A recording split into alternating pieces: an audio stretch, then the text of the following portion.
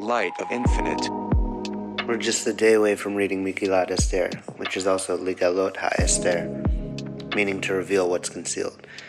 The word Esther is related to the Hebrew word I will hide, which is said in Devarim when Hashem says, I will surely hide my face. The Megillah is one of the only books in Scripture not to mention Hashem's name at all. It's a story that took place in the Persian Empire, long after the biblical stories in which the miracles and revelation took place. Purim, like the present, is a time in which Hashem, Melech Ha'olam, King of the universe, has hidden himself in the universe, Olam.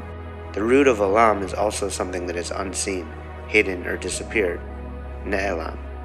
Hashem has hidden himself in the universe so that our actions are of our own free will.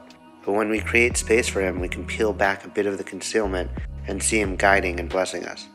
During Pesach, we retell the story of Egypt, to relive it as if we too were being freed and to remember that we too were once strangers in a strange land. With Purim, it is said, if one reads the Megillah in the wrong order, literally backwards, he has not fulfilled his obligation.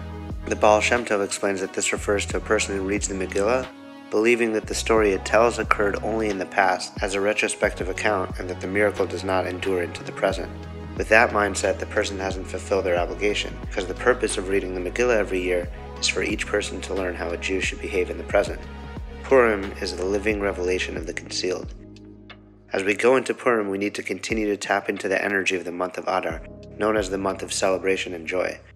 Adar was the last month that Bnei Israel were in Egypt before the Exodus, the time right before things became clear and redemption revealed itself.